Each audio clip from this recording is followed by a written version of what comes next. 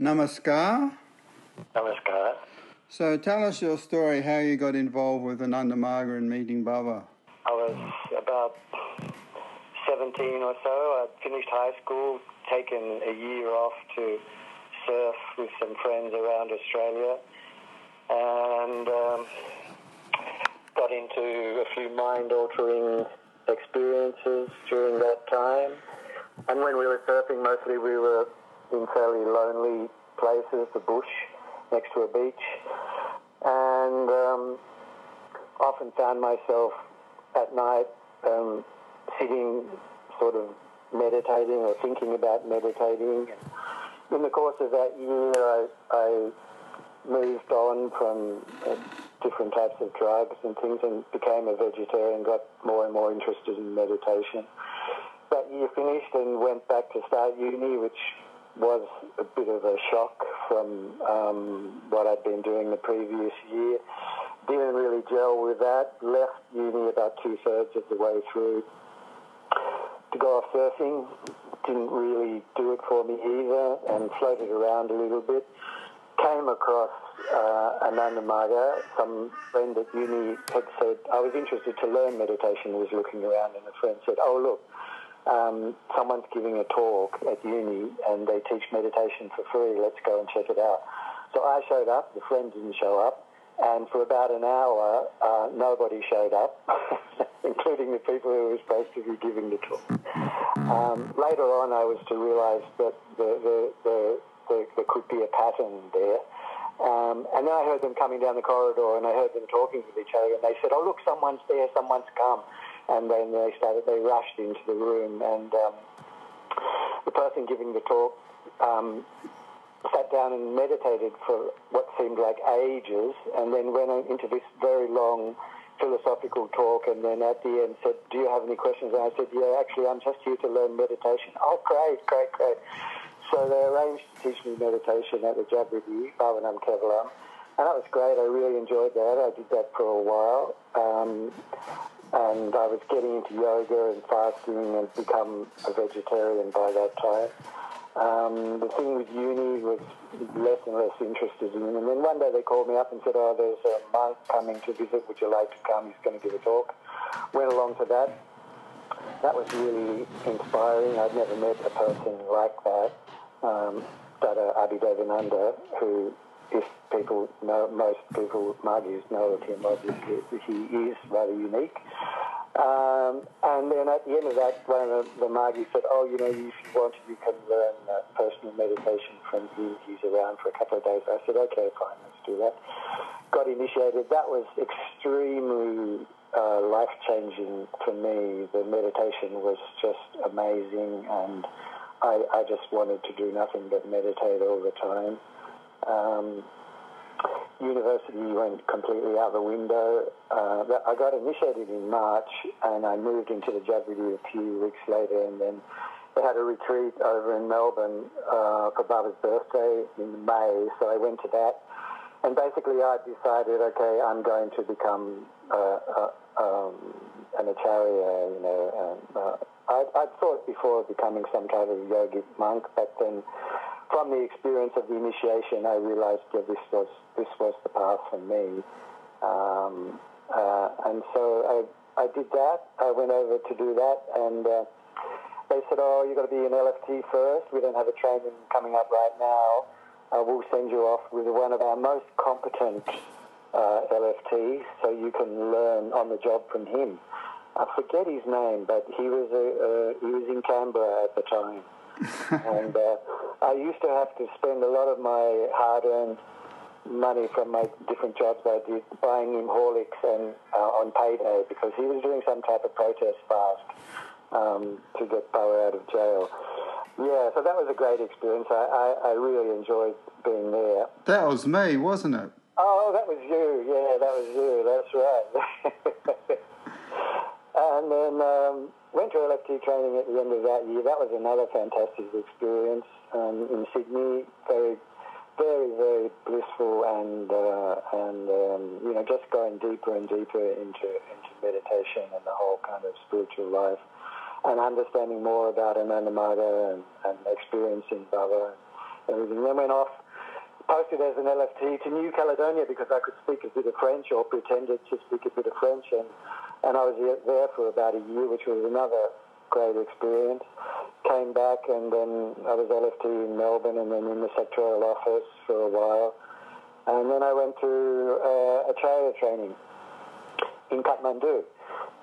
And I got to Calcutta, and they said, oh, Baba's not here. He's on a DMC tour south of Calcutta called Bhubaneswar. So the first day there that I got there, it was a darshan. He was giving a darshan. And they asked me, do you know Tandava? Yeah, I said, yeah, okay, you can do a bit of Tandava before and everything, so I did that. And then Baba gave this darshan, and I was the only non-Indian there. And Baba gave this darshan entirely in English. Well, it seemed to me that it was entirely in English. And so it really had my attention, because I thought, wow, this is amazing. And what he said in that has always kind of,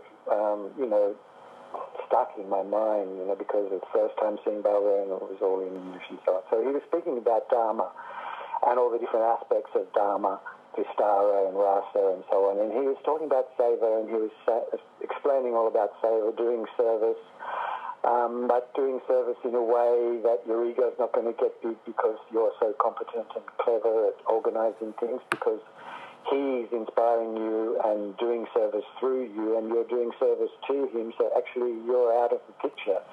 And he was sort of building this up as being important. And then he sort of, as he often did, he would stop and then hesitate a little bit and then say, but actually you're just a tiny, teeny, tiny, insignificant person. What could you possibly do for Paramapurusha? What difference could you make? What service could you do? And he said, you should always remember, and you should never forget, that whatever you do only for the amusement of your Lord. And that should be your ideation. Your whole occupation mentally should be that you want to amuse him, you want to see him laugh, you want to see him entertained, you want to see him happy, and that's your life. And that was just, that was so inspiring to have that. And then after they said, you can have personal contact with Baba if you like. I said, yes, okay. So they arranged that. And I went in, and Baba was extremely sweet, and he said, I think this is the little boy who was demonstrating some dance earlier. I said, yes, Baba, that's right. And he said, very good, yes, very good. And what sort of little boy would you like to be? And I reached out at the time. I didn't know you're not supposed to do this sort of thing. I just reached out, and because I was sitting very close to Baba, and I put my hand on his hand, and I said, Baba, I want to be your little boy. And he just closed his eyes, and then he smiled and gave a blessing and said some mantras and different spiritual things. Anyway, I came out of there, and I was just another life-transforming experience. And then some daughters were there, and they said, oh, okay, now you are home. You are with your family. You are in your home now, and so do meditation, do sadhana, and then when you finish, we'll have lunch.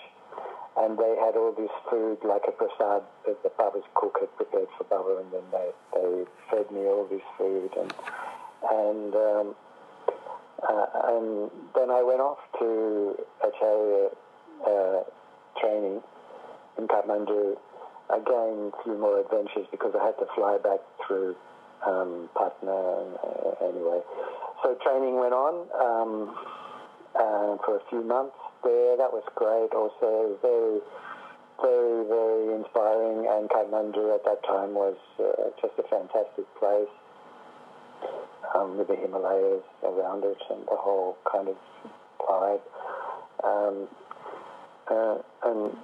finished training, and they said, okay, you got to go to Varanasi to complete your training. So we went there for about 2 weeks. Actually, we didn't do anything. We just did sadhana there. Whenever there were classes, the trainer just said, oh, you guys know all this stuff already, just do sadhana, no need to come or anything. You know, we didn't really have an exam or anything like that. Oh, you know everything already, that's okay, don't worry about that, that's all right. Yeah, okay, just do sadhana, do more sadhana. So just did sadhana there the whole time. And then they said, okay, you finished now, off to Calcutta. You have to do some final things there, okay. And then I was in Calcutta for a couple of months, actually, it took, which was great because at that time the office was in Jodhpur Park, and the routine was Baba would come in the morning. Every morning he would come there and then come up, and there would be a reporting session in his room with all the workers, and then he would come out and there would be a darshan in the small hall there, and then Baba would go back to his quarters, and then early evening we'd go over there and sing kirtan, and there'd be field walk. So that was the day. The days went by like that, and it was just absolutely fantastic to be there in his flow like that. And initially we couldn't go to the reporting because we hadn't finished the training. And we were wearing the uniforms, but there were some final things, I think Acharya oath or something we hadn't done, some final exam we hadn't done. And anyway, it was New Year's Day, I think, was coming up, or it might have been because they'd finished Baba's new MG quarters, the construction was finished, and they wanted to have, there was a function there anyway, at the first function at the MG quarters. And after the darshan in the morning at Jodhpur Park, the GS at the time went around and he was telling workers, you know, to proceed over there in the afternoon, early afternoon for this program. And then when we got there, another Acharya who was the office secretary and who had a bit of a reputation at the time confronted us and said, what are you doing here? And we said, oh, we were asked to come here for this program. Are you Acharyas? Yes. And have you finished all the training? Yes, Dada. Are you sure? Yes, Dada, yes, Dada. Okay, all right, then you can stay. And then Baba started the darshan, and the first thing he said in English was human beings. He was talking about the limitations of human beings, and he said human beings lack the capacity for original thought. And whatever you think or you plan, you think, oh, I'll do this, I'll do that, or whatever. This comes from Paramapurusha. All original thought comes from one source, and that is Paramapurusha.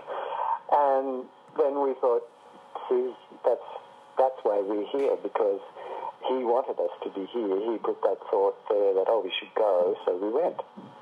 And that day turned out to be just, so blissful. Baba did so many. It went on for a couple of hours at least, just there, the workers with Baba.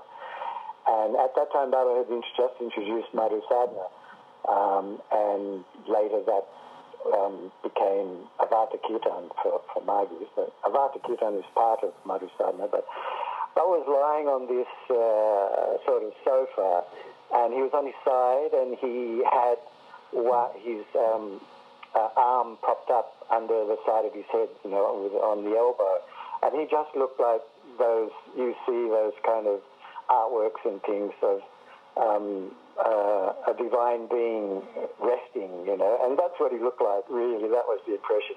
And he's lying there, and he's extremely blissful, and that was a great experience for me, not just, you know, spiritually, the experience with Baba and everything like that, but that feeling that if you have a feeling you want to do something in connection with him, then you know, he wants it too, so do it, don't hesitate, don't doubt or whatever, He had put that idea there, that desire there, that plan or whatever it might be, so you have to follow that. And once we were qualified acharyas, then life went to a completely different realm, really, a totally different realm. And we were able to go in the recording with Baba when he would come every morning, which was so blissful. And then we would do Madhu Sadhana at night. And I can remember one of the first times I went in the recording with Baba, and we used to, when the recording would finish, we would do Madhu Sadhana, and then Baba would come out and give the darshan. And there were so many people there, so many workers there, because it was Central ideate, so all the SSs were there from different sectors. And that was the first time I met Dada Karunananda, who was my SS in Berlin sector, and from whom I learnt a lot. And it was so crowded in the room that we were actually in Baba's bathroom. Baba had a Western-style toilet in his bathroom. And Dada Karunananda was standing on the toilet doing kirtan because there was just no room at all. And I'd taken off my turban and put my turban on top of the toilet there.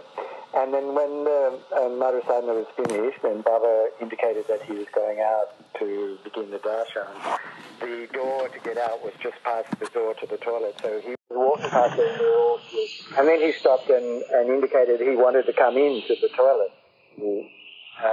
So we immediately tried to all get out, and he sort of looked the other way, pretending not to see us. And we all got out, closed the door, and then I realized I'd left my turban on top of the toilet. And literally 1 second later, Baba opened the door and had a massive smile on his face. And he just stood there and he said, excuse me, but I believe one of you gentlemen has left his turban on my toilet. And I said, oh, yes, very sorry, very sorry about that. I'll just quickly come in and get it, and yes, and he just stood there beaming, it was, so that was, I think that was one of my earlier recording sessions with Baba, so very memorable, and then from then on every day was, every recording session would just be something special, because sometimes Baba would be in a very organizational mood, so there'd be a bit of an organizational theme, and sometimes he'd be in just a divine mood, so it would be really blissful, and things about sadhana and spiritual practices, and sometimes it would be, explaining sort of mood, and he would be explaining things. You really never knew what it was going to be, but every day was just so fantastic and special. Baba talked about so many things about the different peoples and cultures, and about the history of geographical history of the different regions and everything. It was very long. It went for more than an hour, and to be honest, I can remember a few things about London region, but I said, they are the product of a combination of different ethnic and racial groups, because, the Vikings were there, the Romans were there, and so on and so on. And genetically, the end product of such a thing will be very high in intelligence. So Baba said they're extremely intelligent, but extremely conservative. And I can't remember much more than that, because, to be honest, I wasn't really listening. I wasn't really there to know all those things, but I was just there to be with Baba. We were so close to Baba, we were sitting on the floor right near him, and that was the experience, really. So 2 months or so there, and every day was just, spiritually intoxicating, really very, very nice experience. Very intimate moments. That's what it was all about. I mean, that's the whole point of being in an organisation with Baba and having the reporting and everything, is that intimacy, that closeness, and getting closer and closer and closer and more intimate. So quite a few different reporting sessions. Our Dharma Samiksha, that happened when I was in Berlin sector. That was an amazing spiritual experience too. Baba, all workers and Margis, LFTs, so on. If you were a worker, you'd be in front of Baba and reporting, and then at the end of the reporting, Baba would do Dharma Samiksha with a couple of people, depending how much more time he had. And then he would start off and he would say, there was a bit of a formula there. He would say, do you know 16 points? Well, you couldn't really say at that stage you're an avaduta that, no, you'd read a bit about it or you'd heard about it somewhere, so you had to say yes. You did know it, and then then that was it. You were trapped, and so the next question was always, well, why don't you follow it strictly? So which you couldn't deny either, you know. So you were really at his mercy. So the wisest thing to do was surrender before you even stood up, to be very surrendered. And then he would scold you for not being strict about 16 points. And then in my case, it was quite interesting for me because I'd had a kind of when I first became interested in meditation, I was doing yoga, you know, quite strictly, all asanas and things. And then the first time I went to India, I kind of observed that mostly the Indian Buddhas, very rarely would you see them doing asanas, unless they were getting up extremely early in the morning doing it and I didn't notice. And then I started to think, oh yeah, maybe asana's not really part of the package so much. And so as time went by, I was paying less and less attention to asanas and more to sadhana. And when I was going for Dharma Samiksha, I thought to myself, on the way there, I thought, look, if Baba brings it up, that asana is part of 16 points, you should be more strict about that. If he directly scolds me about it, then okay, I'll be more strict. And if he doesn't, I'll kind of carry on. And so he in true style, Baba handled it in a totally unpredictable fashion, and didn't really give an answer to either of those things. But anyway, so he had his stick. You know, he would hit you with the stick, and then he took the stick and he started waving it. He told me to come closer and stand. I was standing in front of him, so he could reach my body with the stick.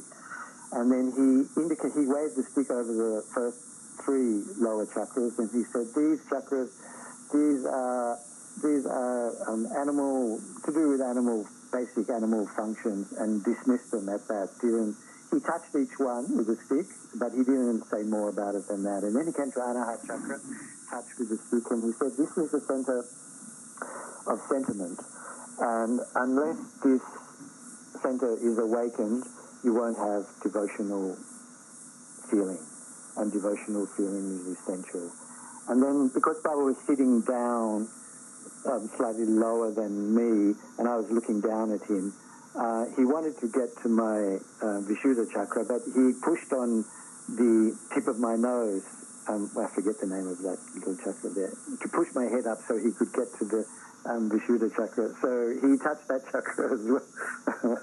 And then he got to Vishuddha Cakra, and he said something which I'd never read or heard anyone talk about these bridges being associated with Vishuddha Cakra, but he said, this is the center for those with a fascination for name and fame. And the way he pronounced the words name and fame was if it was the most disgusting thing he'd ever come across in his life, you know.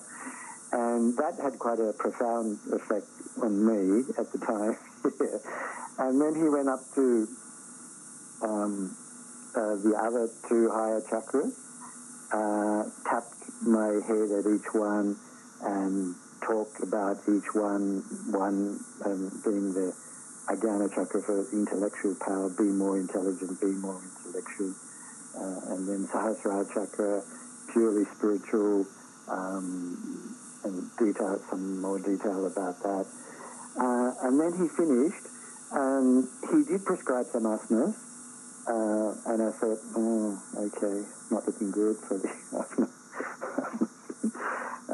He did prescribe some asanas, but then he said, okay, come close, sit down and come close. So I was sitting in front of him, slightly lower than, come more close, and I was so close, he was sort of on a low wooden cot almost thing, and I was so close, I couldn't get any closer. I was touching already. My legs were underneath it, and I was touching so close already. And he said, come more close. And I was so I couldn't physically get any closer than I was. And then I honestly can't say that I recall him saying, embrace me. But I had a overwhelming feeling to embrace him, and I just did. So I reached up and I put my arms around him, and I just held so tight, and more of a hug really than an embrace. And I was just, I don't know what happened in that time. Actually, I can't really say. I just remember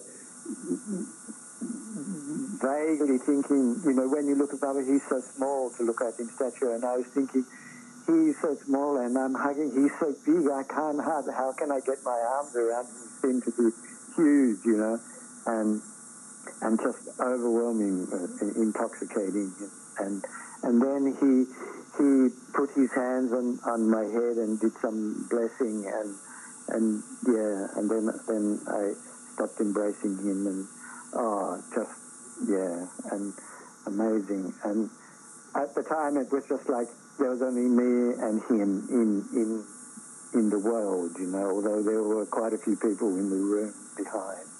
And as after the embrace, I became more aware of people behind, and they were making different, when Indian workers, when there's the vibration gets very intensely spiritual, people, you can feel it in the room, and people were reacting to that and so on.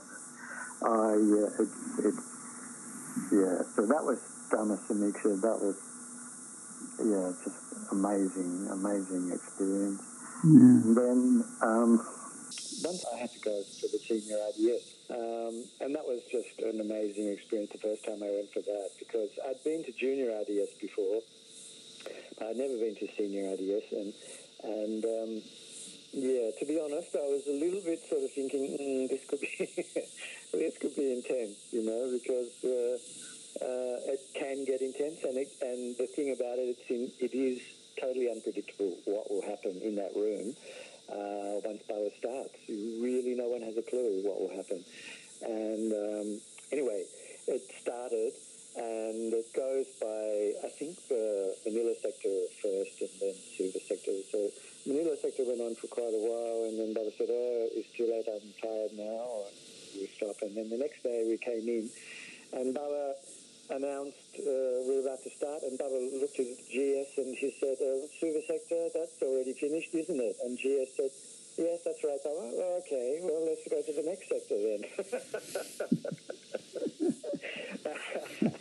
And Didi Ananda Sampurna, she was the SWWS, she was there then, and she looked at me and I looked at her, and we both went, oh, okay, that's all right.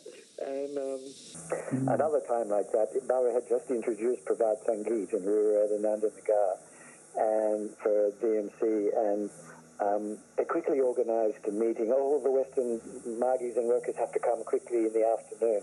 Okay, you've all got to learn the first 5 Prabhat Sangeet songs. So there was an Indian Dada there who could sing, and he was teaching us the songs. And one Margi sister said, Dada, could you translate it to English as we go along, and then we'll enjoy it more because we'll know what we're singing about. There's no time for that. There's obviously he was under a lot of pressure that this all had to be ready for the Baba's field walk that night, or else he was in a world of pain, you know. So he said, there's no time for that, just learn the song, okay, all right. So we did. And then that evening, Baba at the Ananda Marga at his quarters, there was kind of almost like a driveway thing. He would walk up and down, and there was a gate at the end, and often when he turned around at the gate, he would slow down and he would stop, he would say something, and then he'd go back up and come back down again. So he was doing that. And then as he came down, he stopped and he said, do you know the first Bhavat Sangeet song? Yes, we do, Baba. Go, please, go ahead. And we had to sing that song. And then he was up and down while we were singing. And then at the end of the song, he would come down and he would explain the whole meaning in detail. And then he said, go on with the next song. And then it went through these 5 songs and he explained all of them. And then at the end he said, so, you know, he always would say this about the songs. So do you like these songs? Yes, of course. We love them, but we love them. Should we keep them? Or should we tear them up and throw them away? Or should we keep them? No, but we have to keep them, And then do you find that now you understand the meaning of the songs, that you enjoy them so much more? And we said, Baba, that's just perfectly true, Baba, perfectly true. And he said, that's very good, okay, so very good, you know. And then another time in the same DMC session, you know, Ananda Marga in the wintertime gets a bit cold sometimes at night and early morning. So Baba was there and he said, oh, it's been a little bit chilly, hasn't it? Not chilly like a hot and spicy chilly, but chilly like cool and cold. And we said, yes, Baba, it has been a bit chilly, quite chilly actually. Yes, he said, yes, very chilly, yes. And then that evening, you could feel it was so much warmer, you know. And the next day, I was walking up and down, and he said, so how do you find it now? Is it a little bit more mild, not so chilly, a little bit more comfortable? Do you find it like that? Yes, Baba. We find it's perfect, Baba. It's perfect. Oh, good. Yes, very good. And that reminds me of another one, actually. Early on, when we were there in Jodhpur Park, you know, becoming acharyas, I was doing a lot of demonstrations in that time. And he for quite a few sessions, he was on this demonstration about tanmatras. And he would ask people, workers, to smell his hand or one of his feet and say, well, what do you smell? Oh, it smells like a rose. Oh, really? How can it be? It's a foot or it's a hand. How can it smell like a rose? Or they would ask, Baba would ask him to taste his a hand. And how is it? Baba, it's so sweet. Oh, how can it be? It's just the skin, you know, it's just a body. And then he explained that everything emits tanmatras and you perceive them and that through your senses, and that gives you the experience of what it is you're interacting with. But he said, actually, Paramapurusha controls the tanmatras. He can control the tanmatras as he likes, as he wishes, as he desires, and you will experience whatever he desires you to experience. So nothing is as it, you know, it's like he's saying nothing is as it seems, you know, everything can be whatever I want it to be at any time, you know. Oh, yeah, that was just also quite amazing, you know. Wow. And another time in a reporting session, a similar sort of thing on sort of mental perceptions and things. Father said, he was talking about 16 points again, and he was talking about washing after urination, and he was asking, you know, well, he had one dada, and he was questioning him and saying, oh, you weren't strict about this, and so on, you should be more strict, yes. And then he was quiet, and then he said, yes, Ranjananda, you're also not strict about this. Is that true? I said, yes, Bala, that's true. And then he said, you should be more strict. understand. Yes, Baba, okay. And then he's quiet. And then he came back and he said, how do I know that? How do I know you're not strict about that? I said, Baba, everything is known to you. Nothing is secret. And he said, that may be true, but how do I know this about you? And I said, Baba, I don't know. I don't know. I can't explain. I can't explain it. And he said, I know because just now you yourself told me. You yourself just told me, just now. And it's true, I'd been reflecting, when Baba was scolding that, I'd been reflecting in my mind, oh yeah, when I'm out, I never carry Sheshman juice, so sometimes you have to go urinate, you don't have water, and so you don't. I was thinking that, and then when he said, just now you told me, so clearly, I thought, when you're there with Baba physically, don't clutter up your brain, your mind with this, just make everything full of him, thought of him, only ideate on him, just that's all that was the message he was trying to communicate. I don't want to hear all this stuff about you not urinating. I want you to be immersed in me, that was the message.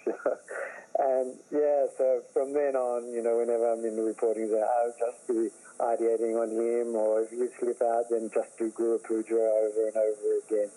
But sometimes it would be so hard because he would single you out for a conversation, and then it became really hard to focus because it would get a little bit crazy sometimes. Like one time he used to talk, he went through a phase of talking about all these flying animals who would come to report to him about different workers and things like that.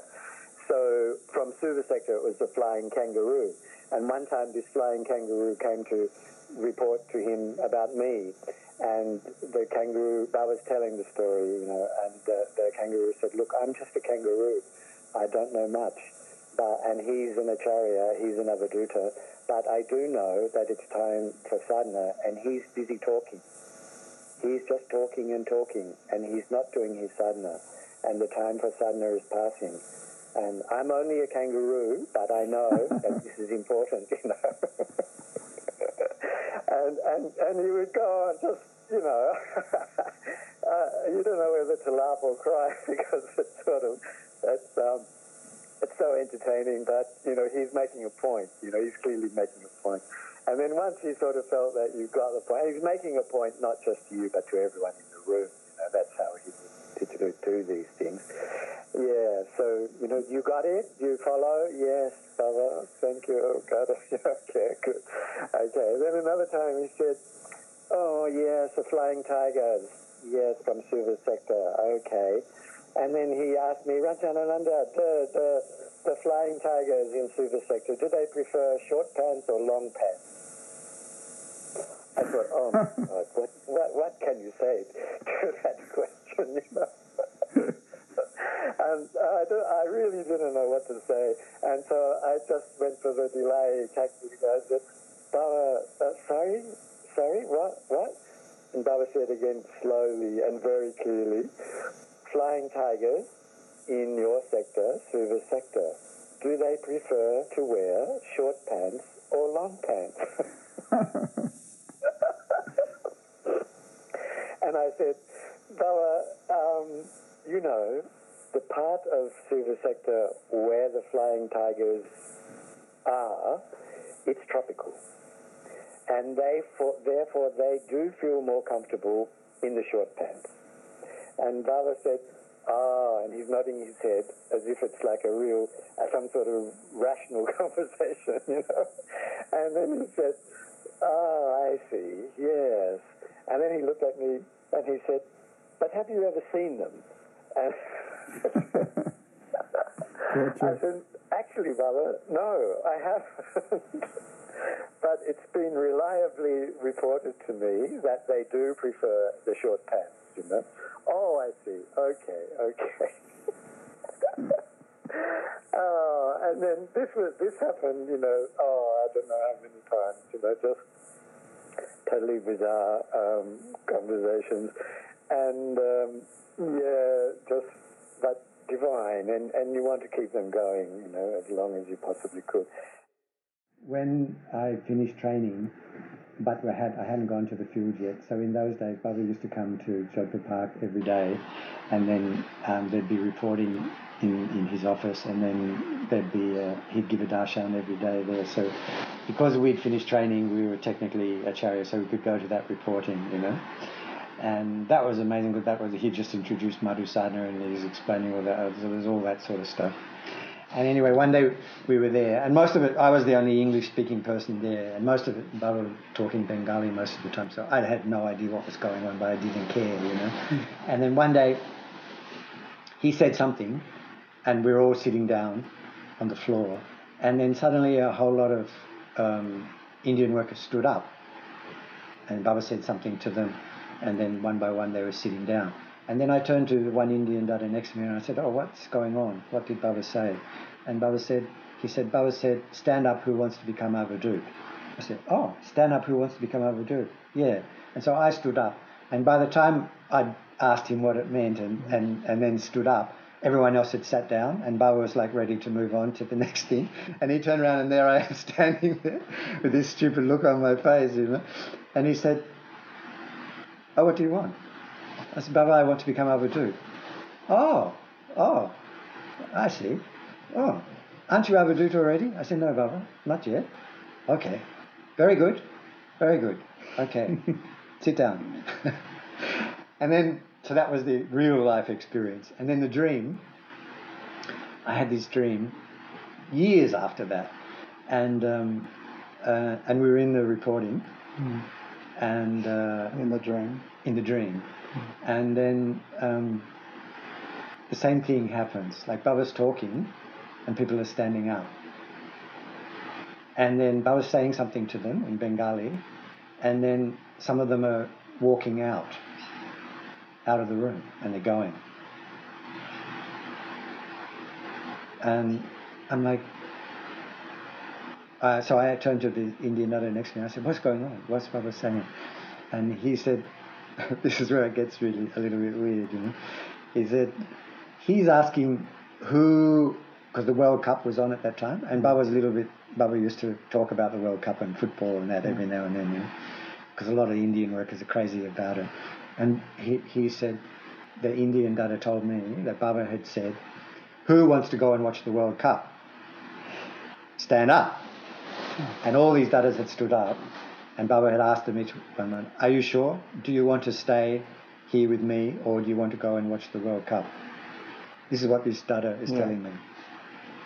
And those who said, "No, I want to go and watch it," Baba had said, "Okay, you can go." And then he said, "You should stand up." I said, "I don't want to." The dada said to you. He said to me, "You should stand up too." I said, "I don't want to watch the World Cup." He said, "Never mind, Baba will talk to you." "Okay, stand up, stand up. And he made me stand up. And I stood up. And then Baba said, "Do you want to go and watch he said, "Do you want to go? Do you want to get liberation? Or do you want to stay with me?" And I was thinking, that guy set me up here, you know. And I said, "Baba, I want to stay with you forever." And then Baba closed his eyes, and then he said, "It is done. You will stay with me forever. Sit down." Wow. And that was a dream, Wow. you see. And how weird is that? How the little twist in it, like the dada conning me, telling me all the bullshit that Baba's asking who wants to go to see the World Cup, and if they said yes. So it was Baba actually asking who wants to go and have liberation, who wants to stay with me, stand up, and then ask them again. So all the ones who wanted to go were standing up, and Baba asked them again, "Do you want to stay with me, or do you want to go?" And if they said they wanted to go and have liberation, Baba said, "Go." That's what was actually really happening in the dream. But that dada had told me, Baba's asking who wants to go and watch the World Cup. You can go now. So it was just a way to get me to stand up and have that interaction, you know, and say, "No, Baba, I want to stay with you." I don't want to go and see the World Cup. But he wasn't even asking about the World Cup. No. He was asking me once. So yeah, that was really... Baba's Leela. Yeah, that was really classic. Millions. How many have heard about Ananda Marga? And of those who've heard about Ananda Marga, how many have come to become Margis and do sadhana? And of those who've become Margis and started to do sadhana and heard about Baba and know Baba, how many of those stay? How many are here today? What about all the others who where are they gone and what's happened? And then Baba said, so how does it work? How is it? How can you explain it? Why is it that today here in Taipei it's me and it's all of us sitting here together, and yet there are millions of people around the world? So how can we explain it? And he said it could be that one day in another lifetime, far away on another planet, we were sitting down together. This is when Baba gets his, weird explanations. It could be that, he starts off like that, and then, here we go, we're going off, floating around somewhere now, And he said it could be that we were sitting there together one day and we decided that we would all meet up again on that planet called Earth. And we would meet up there in the future at some time, and we would all be together there, and we would do some work there for some time, and then we would go somewhere else. And that was like his explanation, for and it's as good as explanation as you could come up with, because how to explain, why some people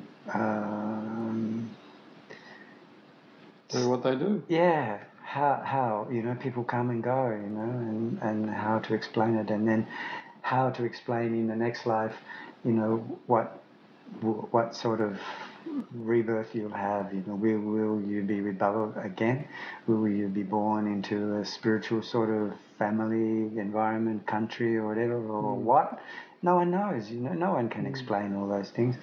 And so when Baba sort of starts to, it's like when Baba explains about the universe, and Baba, his one of his replies about that is that, well, it could be that Paramapurusha was feeling lonely, and so this was all created as his Keep him company. Yeah, as his sport, the Leela of it all, and so that's how he amuses himself. And there you go. Not particularly scientific or rational explanation, but when he explains things like that, it's really, really nice, because it's kind of human, I was feeling lonely, so it's sort of, yeah. And I can remember when he introduced the Madhu Sadhana, and we were in the downstairs in Lake Gardens there, and Baba was reclining on this sofa bed thing, lying down, and we were all just sitting around. And then Baba said, yes, you can tell when he's one of these moods is coming up, and the clue is because he lies down like that, so you can see, we're going informal now, it's nothing, we're just kind of hanging out. And he said, yeah, one day I was thinking, Tantra, we have Tandava, and we have introduced by Shiva, and we have Kirtan, which was introduced initially by Chaitanya Mahaprabhu. Yeah, but we've tweaked it, we've refined it a little bit, and then we have Kaushiki, and we have various lessons of sadhana, and we have this and that, and I was just thinking to myself, there could be something more, there could be something more. And what could there be? What could it be? And I was just thinking, and then I thought, Madhu Sadhana, yes. There's Madhu Sadhana. And then he just explained the whole thing, And that, when he does that, it's just so human, and so whatever he's explaining, you just sort of say, yeah, we'll go with that as an explanation, it's just really beautiful, you know. Yeah, in the end, it really didn't matter what it was, just to have him saying something. Yeah, that's right, you know, and it's just the, you know, the mood, the vibration at that time, you know, and you can just feel he just wants to be informal and relax with us and just talk, you know, and when create a relationship with us. when he was like that, he was just, you know, so charming, you know, just so charming, you know, overwhelmingly charming. And I can remember, you know, how the Indian daughters, took me a while to realize this happens, you know, but almost all of them, even the, you know, lower posted young ones and everything, whenever they're leaving, they were leaving Calcutta to go back to the field, like after IDS or some program or whatever, they would all go and see Baba, you know, physically. And they had to, and it's like they had to get permission from Baba to leave, like a spiritual permission to leave. And it took me a while to realise that they were all doing this, you know, and we never did it. And then one day they were going into when I was in Berlin sector, and I was with Karan and Ananda and some other workers there, and they PA came and said, "Oh, come on." And Karan said, come. And he dragged me in. And then I was lying on the bed in his bedroom, you know, with a singlet and the lungi. Just a singlet, you know, with that, like that. And he was just lying on the bed with a pillow and a fan, aircon on. And then we were all just on the floor beside him there. And then Baba asked, "Oh, who's there?" And then PA just said, "Who's here?" And then I was like, okay. He didn't have his glasses on. He takes off when he's relaxed. He takes off the glasses and everything, and then he's just lying there looking at the ceiling, and sometimes closes his eyes. Sometimes, you know, just such a mood, you know, such a vibration. Like this is the Lord of the universe at leisure, you know, and chilling out. Yeah, and that's just you just feel such a feeling of power there, it's amazing. And then anyway, we start to talk, and you have to talk, otherwise he gets a bit upset. Waste my time, you know. And then there's Baba. Then they all start to say one by one, "Oh, Baba, I'm leaving tomorrow." And then Baba, okay, that, you know. Yeah, and then Kurunanda said, "Baba, I'm leaving tomorrow." Okay. And then I just follow along, you know, and I said, "Baba, I'm also leaving tomorrow." And then Baba, he's just about to do something, and then he opened his eyes and he turned around and he looked at me, and I thought, I'm thinking, okay, they all said, "I'm leaving, Baba." All went okay. I just said the same thing. And here we go. Giving you the big stare. Get ready. And then just looked at me. But just like absorbing, you just feel, when he does that, you just feel like everything's just kind of ebbing away, you know. And then he went back to look at the ceiling, you know, still had his eyes open. And then he just said, "Why?" And I just, it just blew me away, you know. I just really, because you can't answer, you know. Why indeed? Yeah. It's like you're saying, "I'm here. Everything is here. Why? Why do you want to go, you know? Well, what's more important, you know?" And I couldn't answer at first, and then they were sort of going, you know, Baba doesn't like silence. Yeah, awkward pauses in the conversation. You got to keep the ball rolling, you know. And then I said, "Oh, actually, it's not my decision to go." And then he said, "Yeah, yes." And then he turned again and to look at me and said, opened the eyes, and he said, "But you'll be back very, very soon." I said, "Yes, Baba, surely." And yeah, that's so many times things like that, where normally, you know, the Western workers, a lot of stuff we missed out on, actually. You know, just I don't know, you have to be philosophical about it and say, oh, Baba didn't want to do it for whatever reason, you know.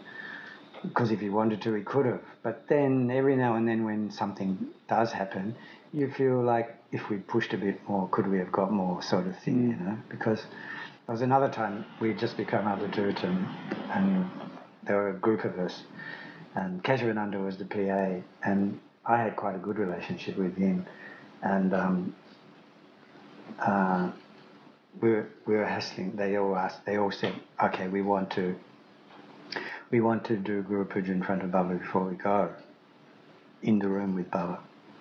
And because we'd learned that all the Indian avaduts who'd just become avadut, that's what they'd done. And so we said, why can't we do that? And Keshavananda got all uncomfortable about it. And then he said, okay, talk to me later. And we just had to keep bugging him about it, which we did. And then he finally agreed, you know. He said, okay, you come here at such and such time tomorrow and we'll do it. And we said, okay. Are you sure? Are you sure? Yes, I'm sure. You promise? Yeah, I promise. Okay. We believe in you. We trust in you, okay? Yes, okay. And then at the appointed time, we were there. And, you know, like Garden Baba's bedroom is in there and there's like a little room outside there where we used to have reporting and stuff. And then we came in and he said, okay, quick, do it now. And we said, what? Here? You said we were going in the room. Do it now or you get out. And then we said, no, if you don't want to do go now, don't say anything. And then I was thinking, later. You okay? Yeah, I'm going to. And then we were just there doing Guru Puja. And he said, hurry up, you know, just completely spoiling the mood. And we're just looking at him like, go do something else, you know. And he's just there, come on, hurry up. And then the door opened. And you could see Baba's head, you know. And then Baba talked to him in Bengali or Hindi, I don't know which one. A glass of water. Can you get me a glass of water? No, Baba doesn't need to open the door, there's a bell. And when he wants something, he presses the bell and Keshavananda goes in and talks to him and then, you know. And then Baba told him that and then Keshavananda went off to get the glass of water. And as he's going, he's telling us. And we're just pretending. Hurry up. We're just going slower because we're still doing Guru Puja, you know. And we're just going slower and slower. And Baba didn't close the door. And we can just see his head, you know, there. He's not looking at us. He's pretending that we're not there, right? You know, like, and we've just side on, we can see, and he's just standing there with his eyes closed, you know. It was just, and then when we went down and we did satsang pranam like that, we're looking at him still, you know, and he just did like namaskar like that.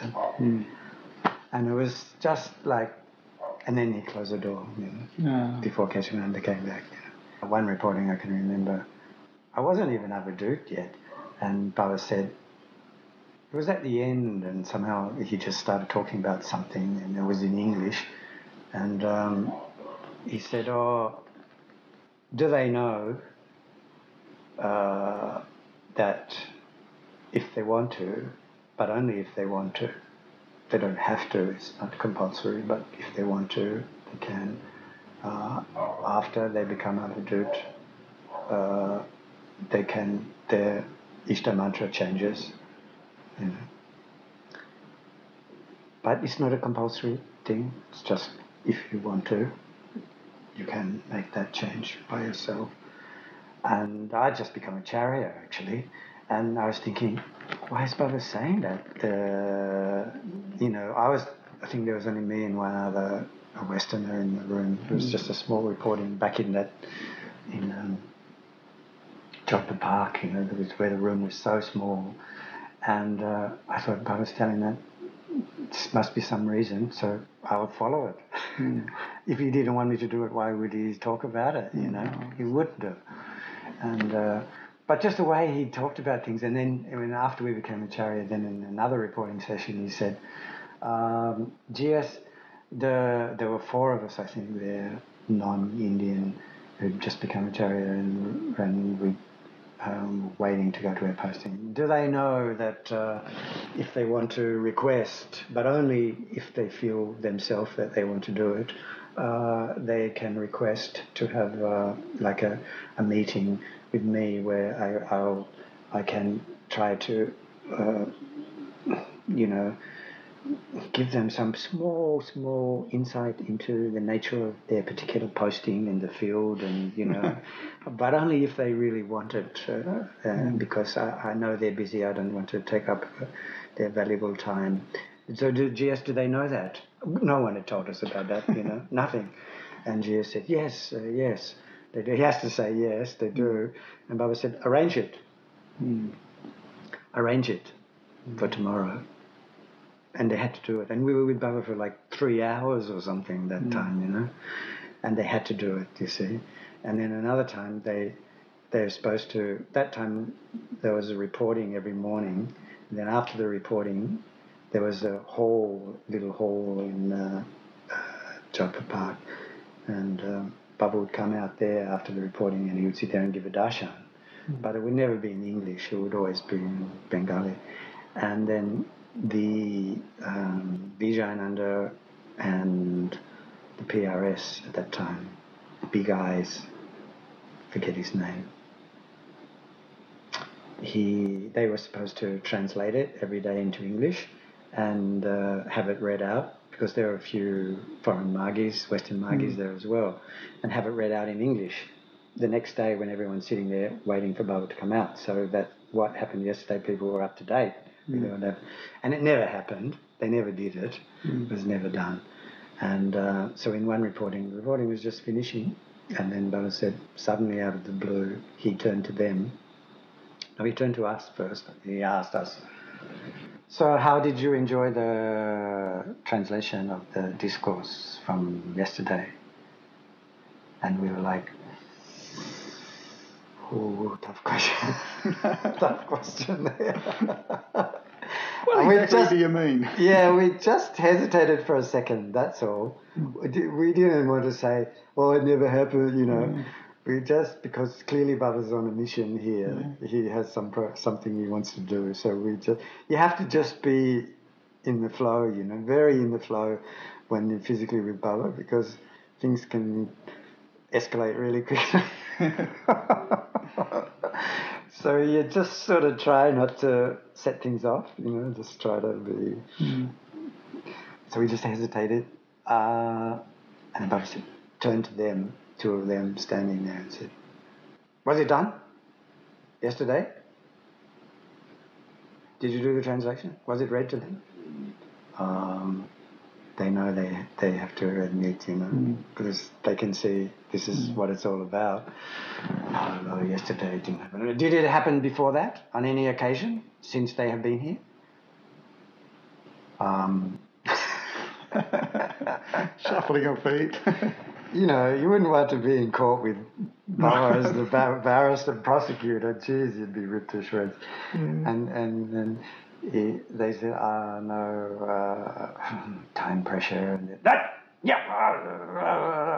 oh, no. And he went, and then he said, all in English for our benefit, and then he said, imagine how they feel, sitting there, day after day after day. They can't understand anything. How do they feel? Because of you. So lazy, workless. I want it done tomorrow, and every day after that. Oh, yes, Baba, yes. And they did after that. They did. No choice. And then we'd see them and we'd say, don't forget that translation. But what you're saying, just imagine what the deities and the sisters got left out on often. Yeah, but that, Baba had to be careful about that because of the sexual thing.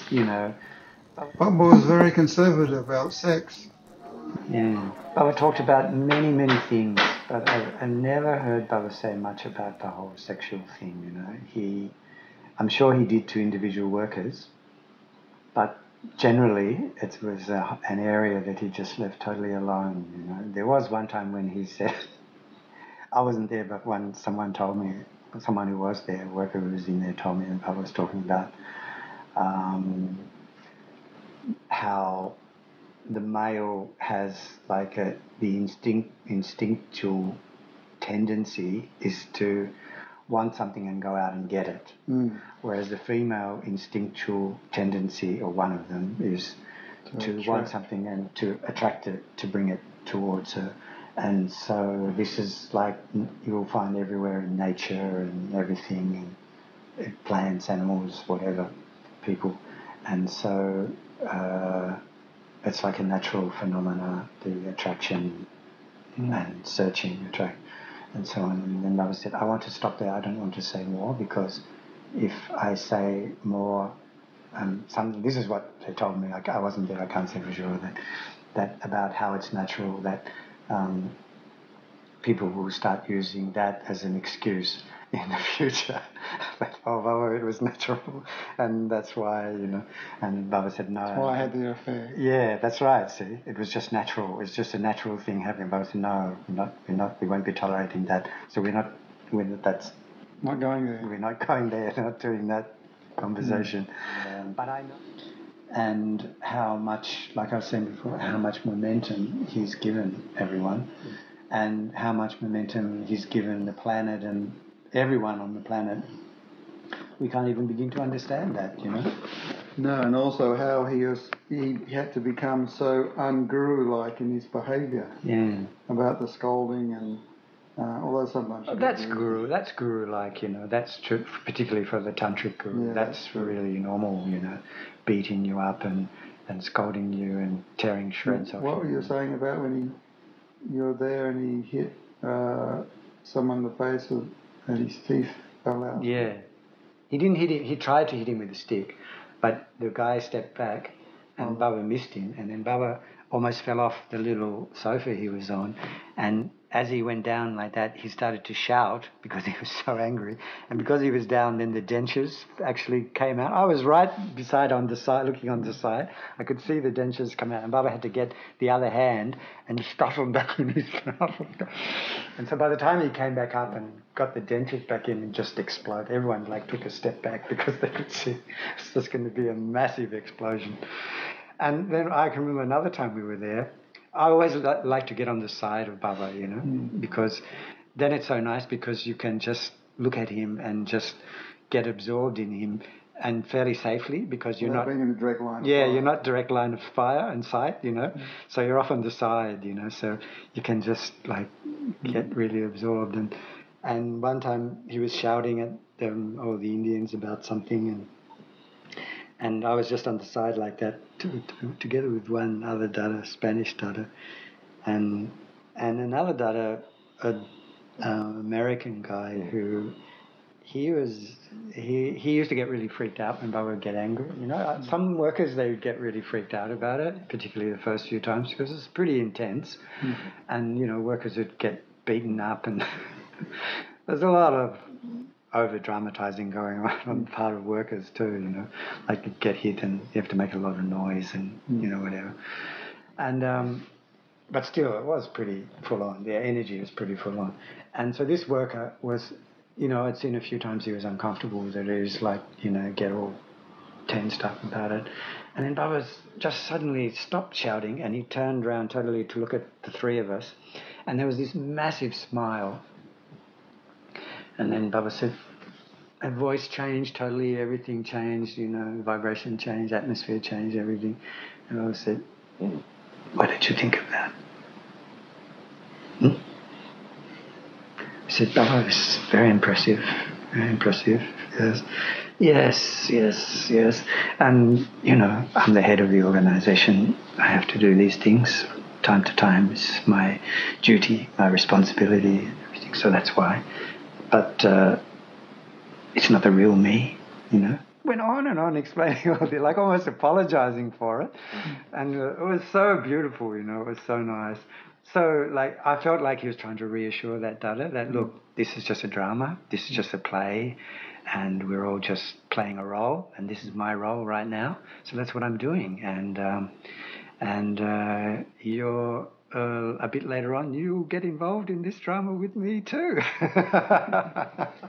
You're talking to a little kid and explaining, we're going to school now. When you grow up. Yeah, now we're going to school, and like preparing them for it. And he was just so go out of his way, to make people feel at ease, Yeah, really. That was really special, And then he said, "Oh, okay, I have to bit pressed for time, and I have to continue now. Okay, so excuse me." And then he just turned around and it's like he flicked a switch, and he's just suddenly ranting and raving at some poor Indian, like he didn't stop, like he hadn't stopped at all. Yeah, Baba was very, my impression. Baba, all these little personal things he did. In a way, he was like super polite and like beyond polite,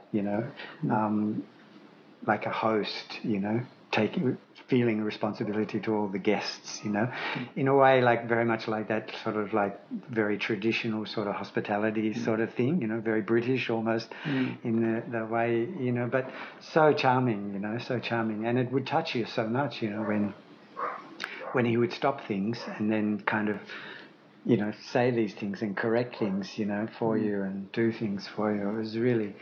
I can remember one time particularly when he was getting older, we'd be in reporting and he'd sort of start dozing off, You'd see him and his head would start to go down and then down further and then like that. And so they'd just keep doing the reporting and whatever, and you just sort of got to see where it's going to go, And then I was there, it was my turn, and the GS was just about to start hitting me with the stick.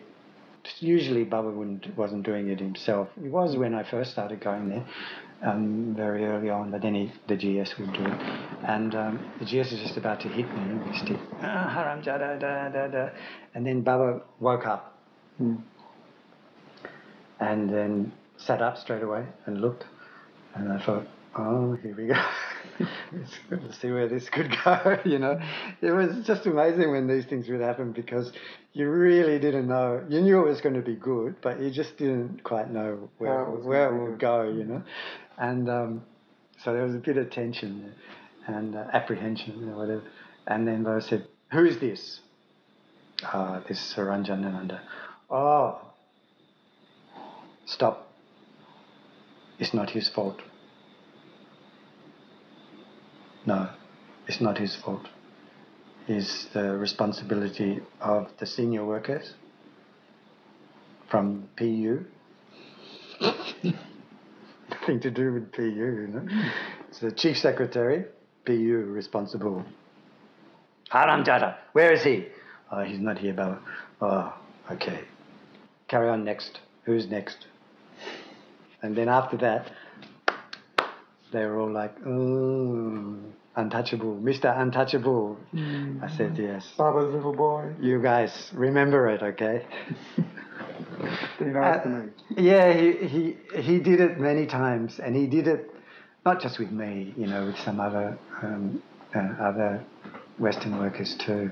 And it was like he was like boosting us up also in case we were feeling like left out and everything, which we weren't, but anyway.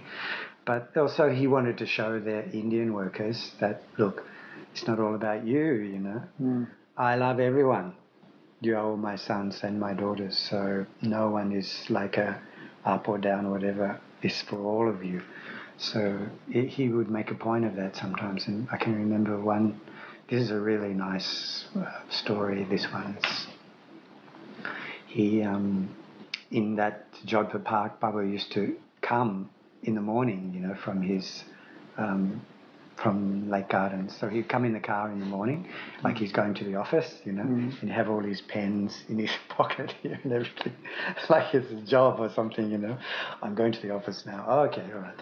And and then the car would come down about, I don't know, 10 in the morning, whatever. It was always like a regular time, and we'd all be waiting there, you know, for Baba to come, and then namaskar, and then Baba would come in and go up into the room, and then there'd be reporting, and then after that there'd be darshan, and then he'd go home again, you know.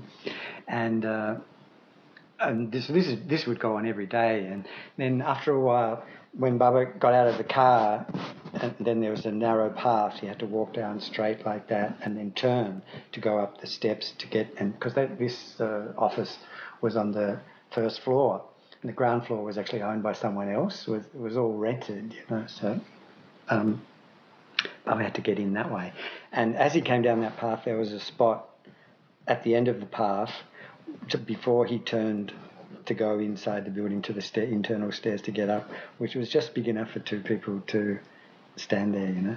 And one Indian had told me about that spot. He said, look, see that before Baba came, he told me, stand there and you can see Baba walk all the way towards you.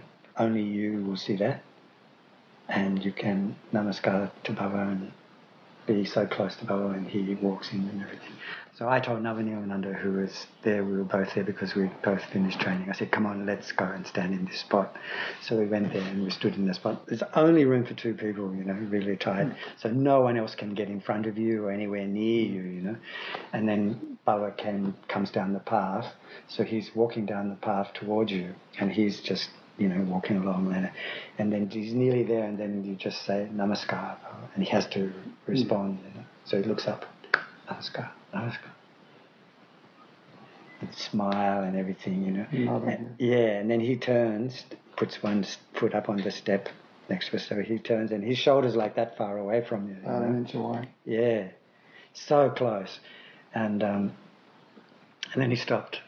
And then he just slowly turned around, and he's just looking at us. And he's so close to us, you know, his head is so close to us, and he's just looking and smiling. And then we were just like, this is just amazing. And then after a while, he still didn't say anything, and we started to think, dun, da, da. And then Baba said, his smile stopped, you know. And then he said, last night you weren't there at MG quarters. And it's true, we didn't go. Usually we went there every night for the field walk and kirtan and Prabhat Sangeet and everything. And it was fasting day, and we were really, it was hot and whatever, and we just didn't go. And then he had such a serious look, like a sad and serious look, you know. And he was sort of shaking his head like that. And he wouldn't look at us, you know. He was looking down and dejected. Yeah. And I started to say, oh, Baba, yes, fasting. And Baba didn't want to hear any excuse, you know. And he looked up, and then he said, I think tonight you'll be there. We said, of course, Baba, definitely, without a doubt, absolutely. Count on us. And then he said, yeah, it's good, and a big smile. And then he said, and I think thereafter, every other night, you'll also be there, won't you?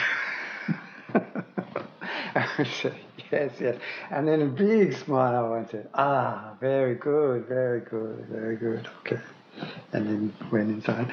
Oh, it was just amazing, you know, because not only just to be so close, so physically intimate, but because it's like he showing you, look, see, I know you're not there. I know you didn't come. See, I miss you, you know. You should be there. When you're not there, I miss you, you know. So you should come. You should come, because I want to be there with you, you know. I brought you all the way to India. And yeah.